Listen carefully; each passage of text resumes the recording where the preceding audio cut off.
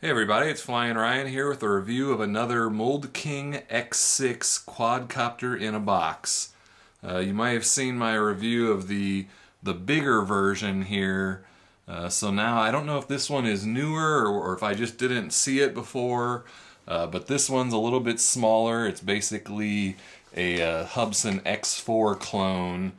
Let's go ahead and take the package apart here. So this top part, this is non-functional, just the cover of the case, but the bottom here is your transmitter, and there's your quadcopter. So nice small little X4 clone style.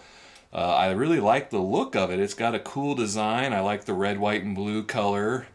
I think it's a X1 version, or X4 version 1 clone, because it doesn't have like no rubber landing feet, no LEDs. It just has the front LED eyes, and that's it. The transmitter is a little clunky and big, but not as bad as the bigger version. This one fits in your hands a little bit better, and the buttons are easier to reach. You've got flips and 3 rates.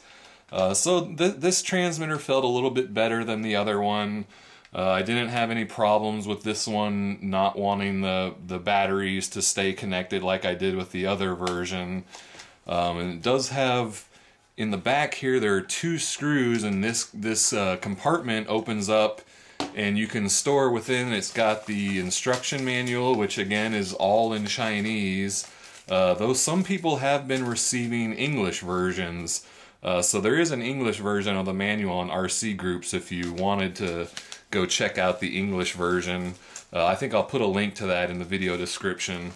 And it also comes with a set of spare props and a USB charging cable, and again that all fits in the back here. But since the back only connects with screws, there's no like clip or anything, you can't really easily get in and out. I mean, who carries a screwdriver around with them to get to the charging cable and the props? So kind of weird and pointless to be able to store stuff in there when you can't easily get to it. But really it's all kind of a moot point, because this thing doesn't even fly. Now I only know about 4 people that have gotten this quad, and 3 of the 4 people have the same issue as I do. And what it is it'll lift off perfectly straight, but then all of a sudden, as it's flying, it starts to lean more and more forward to the point where I can give complete down input on the right stick, or even full down trim, and it'll still fly forward.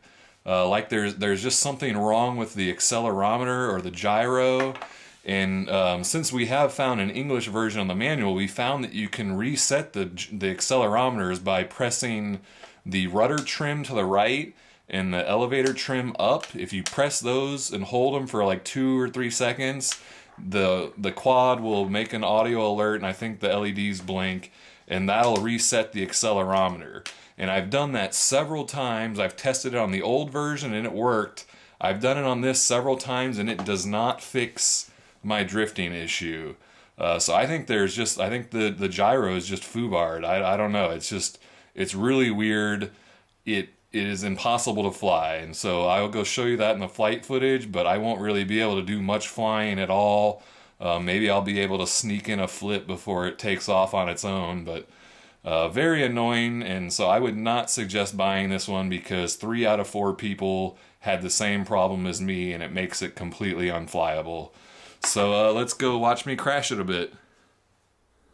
Alright, this is a flight review of the Mould King X6 small version. We'll see. I'm going to go ahead and start by resetting the accelerometer. So press right on the rudder and up on the elevator trims and hold them. It should beep and blink, I think. Alright. Okay, there we go, and it blinked. Okay, so it is reset.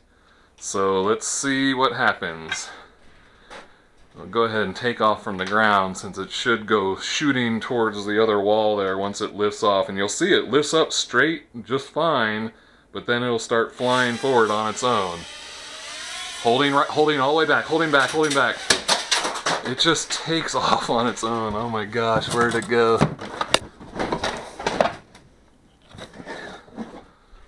So I have no idea why it does that or what's happening. So let's try it again. Holding back, holding back, holding back, holding back. It just flies forward non-stop. And again, let's reset it down here. Oops, I think I did that wrong.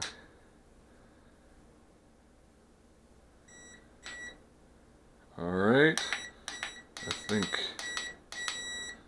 okay. So now it's reset again. Let's try it again.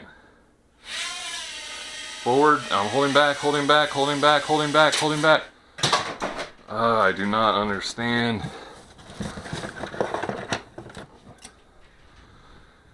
Okay, let's see if I can sneak in a flip real quick before it takes off on its own. Whoa! Oh my gosh. Well, it can take a beating, that's for sure. Let's try that again. Really nice flips. Holding all the way back, holding all the way back. Holy cow, that was a massive crash. It looks like maybe the body snapped apart a little bit. Yep, no problem though, I think.